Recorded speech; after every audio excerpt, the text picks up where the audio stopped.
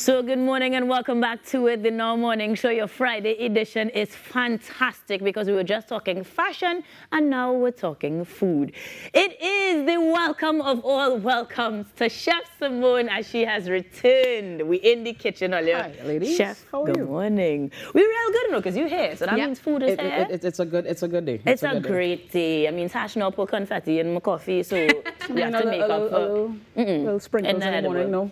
Negative. No. But what you are bringing is just as colorful. Yeah. So while we will get into, I imagine, what seems to be a quick recipe today, you know, you had to update us and appraise us. Where have you been? How have you been doing a lot. So my business is starting to move into the consultancy phase. Because, you know, we're getting all the body parts not working as, you know, girl, they are clicking. I don't know what you're talking about. My body parts so are I am doing a lot of consultancy. So that means me going into various establishments. If somebody is starting up a restaurant, and, you know, my brain power is being put to work, you know, so I'm trying to expand on that level now. So, yeah, that's what I've been doing, and it's been a lot.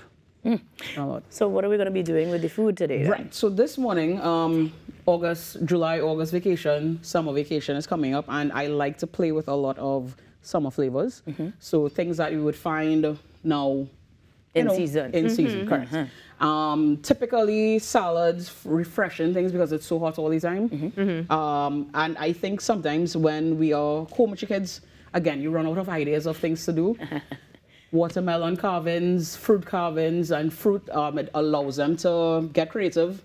And sometimes just the colors, like you have them eating a lot of things that they are generally attracted to. Right, visually it's going to stimulate that. So we just have a simple salad, or fresh salad, with things that we find now. Dragon fruit is typically not indigenous to Trinidad, but we are starting to grow dragon fruit on a wide scale. So I would have used that, and yeah. We have a simple parfait. Yeah, dig in one time. So we have dragon fruit, watermelon. Right, apples. we have apple. We have cantaloupe. Cantaloupe, okay. Grapes. We have cherries. The red cherries that we find internationally, not the unfortunately not West Indian cherry, which I don't see much these days. That Bajan cherry. Cherries. I have grapes, I have no cherries. All right, here you go. There's some pineapple in here as well. Yup. Okay. And kiwi. Let's not forget. Thank you. Come on. I thought I saw apples there. Oh, you do have apples. My bad. All right. I'm sorry. Fighting me. And then we have on this side simple, a very quick way to a very quick way to do on the go parfait. Oh, so we have some fruits at the bottom, so some pineapple. We have a little bit of yogurt and then some granola. Wonderful. And then, you know, it's not going to be Chef Simmone unless I bring something that's, you know, she was adamant that we've never, ever eaten this next item. So you have potato chips here. You've had potato chips before. You smell good. However, I like to experiment with flavors again. So taste this and tell me if you get what the predominant flavor is.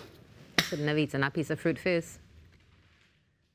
So again, it's supposed to go with its fruit. Hey, it's tart. It's sweet. Right. So it's chow chips. No, man. Telling you. So there's shadow bunny, there's pineapple. Like you taste all of it immediately. A little bit of garlic. So how do you do it? So can't tell you the secret because then, you know, I'll have to dispose of you after. We want to keep you around for as long as we can. And what's going on here? So what I did is that I mixed a spice powder. I used a little bit of dehydrated pineapple. You grind it down, so it's basically pineapple powder, and then you just season it with seasonings. This is really, really good. So you've been doing some other stuff as well with Chef Blackett, is that correct? Yes. What have you been doing? Blackett is a Trini-born chef. He is in the New York right now. Okay. And what we are doing right now is we are trying to find 2 young people who are in the industry, and we would like to figure out a way to sponsor them to go to an event, a very popular event in the United States called the Family Reunion. So it's hosted by a lot of prominent black chefs, Food and Wine magazine. Oh, nice. Because of the closure of TTHDI, he really wanted to encourage these young chefs to continue. To continue to get that exposure and to stay in the industry, to keep doing and promoting Trini culture most importantly, because he goes up there and he creates an environment where he is promoting Trinidad and Tobago on a really, really large scale. So, yeah. So you've been working. Yeah, yeah. been But you're working. still feeding us, and that's the more important That's the part. important thing, yeah. I'm going to take out a little bit for Mr. Q. Do you have any allergies, Mr. Q? Anything you can't eat? I'm going to take out a little portion for you, for sure. No, All good, right. good.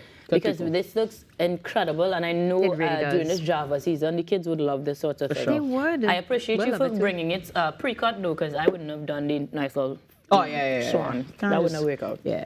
But That wouldn't have it's worked out at interesting all. because we have so many amazing and talented chefs some coming more out to stuff, Trinidad and Tobago, Correct. taking the world by storm. So fantastic initiative Correct. that you are both working on, and really hoping that that piece of dragon fruit is for me. No, that's for Mr. Q. Relax yourself. How do we, Simmone, if There we you wanted go. to get, if we wanted to get persons involved, or persons wanted to get involved with the initiative and get those students abroad, I how mean, do we do that? again, no better place than to come on the show and ask. Sponsorship is a thing, obviously, that we have to try to work on. Right. Mhm. So the airlines, because I mean, it's in Virginia. Okay. We would love to. Cal, if anybody's listening, hi.